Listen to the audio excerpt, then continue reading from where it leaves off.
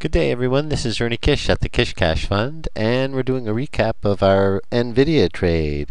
We had a trade set up for NVIDIA that we put together last evening, and a trade set up on Axel. Those who I saw Axel did fairly well today, but then it lost all that it had made. So that was kind of like a roller coaster ride. And looking at the NVIDIA chart here too, kind of much the same. Not a whole heck of a lot of range. We thought NVIDIA might do a little bit better. We did go long on it. I'll show you where we got in. This is our pivot points from yesterday. So we had all this stuff. You can take a look at the NVIDIA setup trade presentation, and now we're going to show you what exactly happened. NVIDIA closed yesterday at 1582, somewhere right in there, and that was yesterday's close. Okay, let's label that a little bit. Yesterday's close, 1582. Okay, so plotting our pivot points, we had said, well, you know, as one passes through this and that and whatnot and all that good gobbledygook, these give you a good idea of where to get in. Okay, well, we had a gap down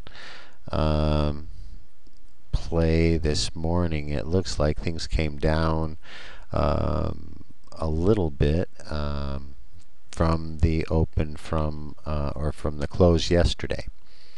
So we gapped down just a little bit, and things go south on us, and I see this thing bouncing right around. It never goes down to 1575. It never goes down to here, but it's bouncing right around this 1586, which is, of course, this line right here.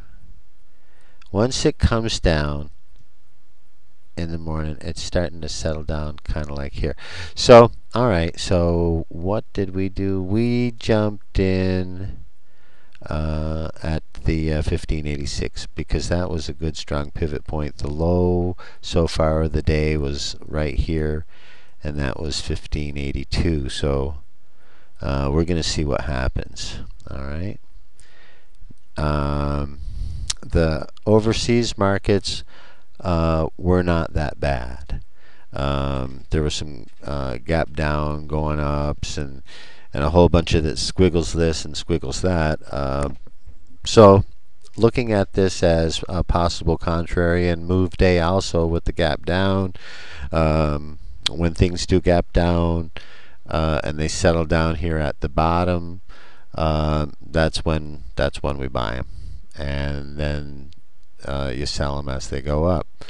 As this thing went up on the next 5-minute candle, I said, well, it might be a good day because we reached a high of like 1595, 1594, something like that. So that's okay. We were looking to possibly sell at 1603 because that was the next move up, but it didn't quite get there. And of course, if things were strong at 1603, we would hang on and watch to see if things went up a little bit higher. But at that point, what happened was it came down a bit, retraced, had a retracement, retractment, and this was forming right here. And this was kind of like being a straight bottom here, so this was my signal for a and I was scratching my head on this. This is a descending triangle. Now the spider was still continuing to go up, and this was forming. So I said, this is not a good sign. Not a good sign at all. So I took myself out and sold my position, sold my entire position at $15.89. And I went, woohoo. I did not lose any money. I made a very little bit of money, but I was looking at these signs, and you can say, "Hey, man, if you waited just a little bit, this is what happened." And I'll tell you, at this point, there was a lot of market signals, and my sixth sense was giving me a signal that it might, why don't you live to trade another day? Get out of this thing. If it goes up, God bless it. If it comes down, you're going to wish you had gotten out here, that type of thing. So we did see this thing go up. We saw our descending triangle forming, and we said that's not a good sign. That's like taking your boat out on the lake, and here comes the hurricane. One of those types of things. So we believe we made the right decision on that deal.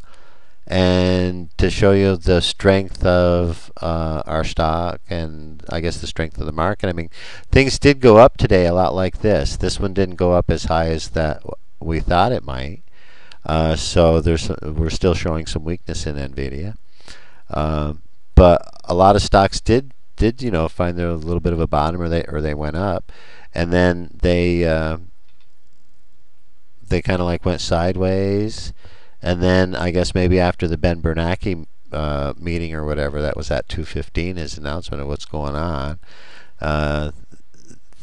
things went south, and they went further south than we bought. If this is the 86 line right in through here, where we bought this thing, here's the 89 line where we sold it, and then we ended up here. I would say that, yeah, definitely we didn't get trapped into losing anything on that deal anyway. So again, I was looking at this sign. That's the reason why the decision was made to get out. We're happy enough with that because we still have money in our trade account to whack at this thing on Friday. We're going to take the trade day off tomorrow. Yeah, the markets are open tomorrow, but we won't be there. We might go, be taking a look-see, back seat, sit on our hands, and get some entertainment out of it. We'll be actively taking those figures from Thursday and plugging them into our pivot points and our Fibonacci's and whatnot for a Friday trade. Not that we will trade on Friday, but if we do see an opportunity, we'll give it a shot. Okay. Well, listen. Thanks for being my friend out there. You're a great group of people, and keep green on your screen, and I'll be coming up with something in the future for you. Thanks. Bye-bye.